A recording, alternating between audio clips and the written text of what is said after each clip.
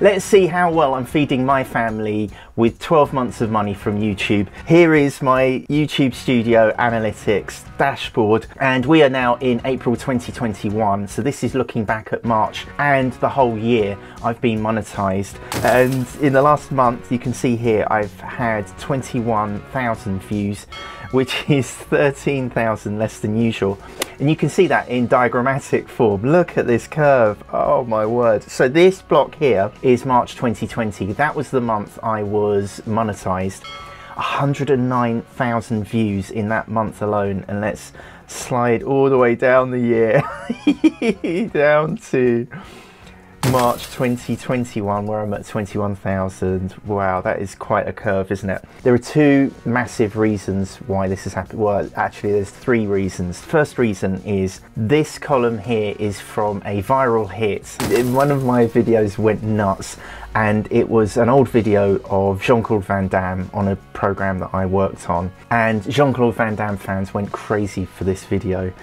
Mostly in Venezuela and Chile for some reason. I think it was on some forum. That's what put me over the edge with the 1,000 subscribers, which then created a new problem, which I'm going to talk you through. But you can see that as the effects of my Jean-Claude Van Damme video waned, we then got onto a steady level of 42,000. And then in the run up to Christmas, the views keep going down. October 2020 was the big month for me. That was the month when I removed 150 videos from this channel. That's half the videos on this channel. I wanted to niche my channel and make my channel all about YouTube and making YouTube videos and charting my journey on here, which meant that my garden videos, my how-tos, all my other weird videos weren't actually helping me to do that, so I removed them. But actually the views didn't drop that massively. It went from about 43,000 to 36,000, which I guess you could look at that as sort of a quarter. And then a massive drop happened at the beginning of February. I decided to remove my top 5 performing videos because I didn't have the guts to remove them. So I kept them going because they were bringing in money. And then I thought, well, this is even worse because I've got 5 videos that do not match my channel niche and they're bringing in all the views and all the money, so I've removed those as well. And the drop, we covered this in the last video, there's a link to that video in the description and on screen now. The drop is another third, from 32,000 to 20,000. So it's actually really reassuring to be staying on the 20,000 level of views. The watch time follows exactly the same curve, although there's a big drop here between January and February. We've halved our watch time. So removing those 5 videos were quite long, and I think they were contributing a lot of watch time. I still don't regret it because all of my videos, as we'll see in a second, below this graph, they're all about the same thing, and if you watch one video you're more likely to watch a second and third video. I hope that's the plan. We'll see how it goes this year. Subscribers 127. My subscriber growth has gone down, and there's another reason for this. I think my 3,000 subscribers, they all came before I niched, and they are really starting to leave now. So the net effect of gaining subscribers and losing subscribers is coming out at about 127 this month. That's one of the lowest months. In fact, that is the lowest month for subscribers. But I think it's a sign that the old subscribers are leaving. Oh my goodness, look at the revenue. So it sort of kind of curves up and down. The revenue goes up and sort of peaks around the November level. Look at that, $286. But last month it was 141. So although the views have stayed about the same, my revenue has gone up from $127 to $141. If we scroll down this overview page at the bottom, it shows the top videos for March. And my top 5 videos, they're all on the same subject. Finally, we've done it, but the views are a lot less. My top video in March is how to record a Zoom call, how to record a failed Zoom call recording, and that has always been the best. That's doing 3,500 views there, but at least it's kind of linked to my other top videos now. If you're into recording videos and making videos, at least there might be something else on my channel to get another view from that one viewer. My second and third top videos are how to change your YouTube channel name. The other video is about how to change your channel name on your mobile phone. But I'm getting negative comments from them. Those negative comments are starting to get to me, but I'm hoping that these comments are a sign that people care about the subject matter, they care about the video. Also, it's a sign that more people are watching those videos. And then the other videos on this top 10, they're all on the same subject, apart from this one. This video is about how I had a terrible week of journeys on my local train company's service. I've now unlisted my train videos, so I had 3 videos like this, and you can see them falling out of the charts. But look at that watch time, 5 minutes 51 watch time. That's a really lovely long watch time. But that's going now, so we won't see that next month. Just as an aside, I'm trying to record this video and I've got my kids going nuts on the trampoline outside. I'm doing this in daytime as well. Usually I do this in the evening, but I thought we'd get a little daytime vibe going here.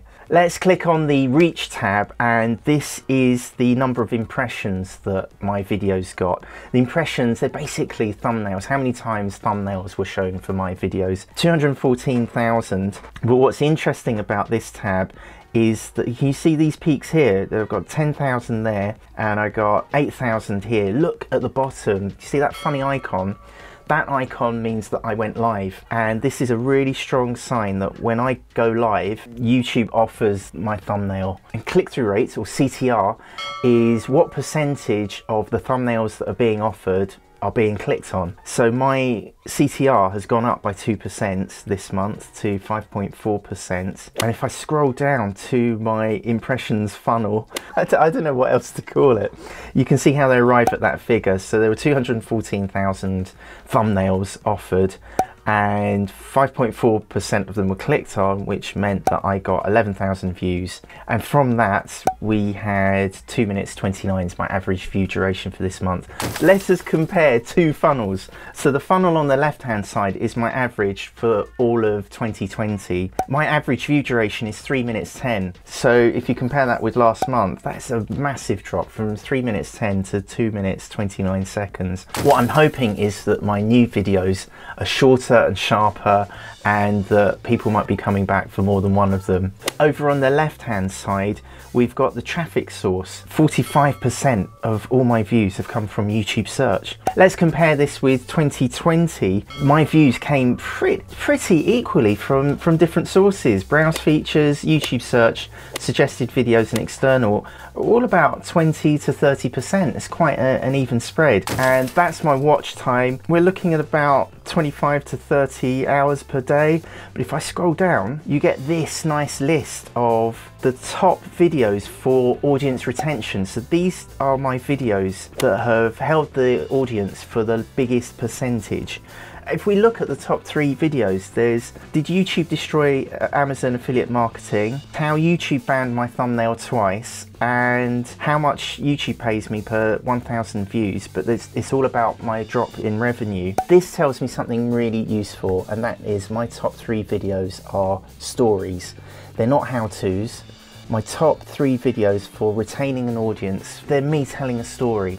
And it's something I really want to do a lot more of. Partly to retain viewers, but also because they're just better videos. I just enjoy them more. Let's click on the audience tab. This graph shows the difference between how many views have come from new viewers and how many are from my regulars. I was going to say from you. I'm assuming you're a regular if you've reached this point in the video. This new graph shows the difference between the two, and some have said that it's better to have these 2 coloured graphs being quite balanced, because then you've got new viewers coming in and you're retaining those viewers. But most of my viewers by a long shot are new viewers. We'll see how that changes through the year. On the right hand side, we have the top geographies. The top geography for March is the United States. 32% of my views came from the States. This is a massive change for me. Have a look at the left hand side. In 2020 as a year overall, nearly 30% of all my views came from the UK.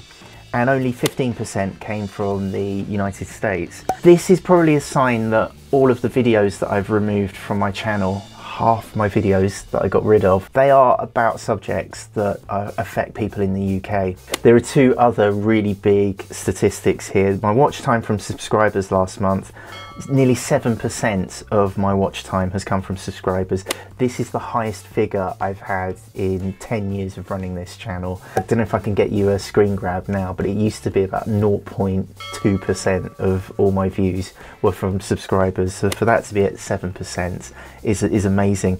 The other thing that's increased are the ladies. I don't know if I can say that.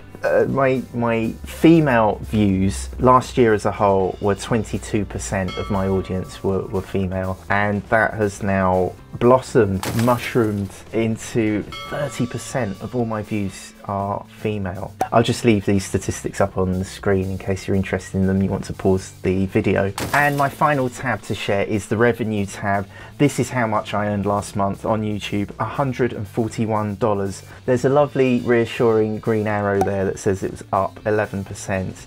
And look at this spike here. This spike here came from a beautiful friend dropping a $20 super chat into a live stream. And boy, does it show. This revenue graph shows all of your sources of revenue. So the interesting thing for me on that, and really useful for the experiment, is that it's pushed the overall RPM up. Look at that RPM. RPM is revenue per melee, which is how much YouTube pays me per 1,000 views. But it divides all the money that comes in across all of the views. So the RPM, the revenue per melee, has gone up by a lot because of that one $20 tip into my super chats. And if I compare that with the RPM for the last 365 days, the last year, my RPM averages out at about $4.66. Let's stay on this statistic because this is how much I earned from YouTube in 1 year. It's in the top left-hand corner there. $2,411. That's incredible. And to think, this time last year I'd just become monetized, so I hadn't earned anything on YouTube at all. So for a year to bring in nearly 2.5 grand in dollars is, I'm so happy and grateful for that. I can't live on that, and it probably doesn't reflect the number of hours that I'm putting into the channel, but I'm learning so much, and I'm hoping that I can beat that this year. I don't know how. Well, I do know how. I just need to make more videos, I think, and probably get a bit more strategic and a bit better at making the videos. But if I scroll, let me scroll the cursor along the daily counts, you can see how it kind of averages about $5 to $6. That goes to sort of $8 to $10. Long gone are the days of $10, $11, $12.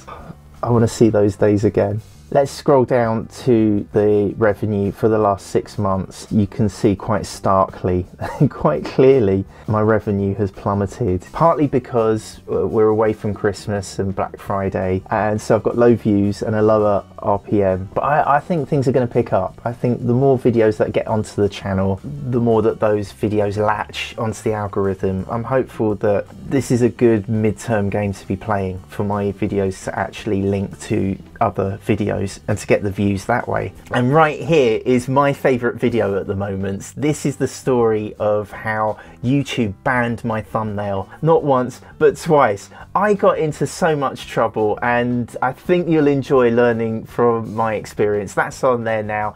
Thanks for watching.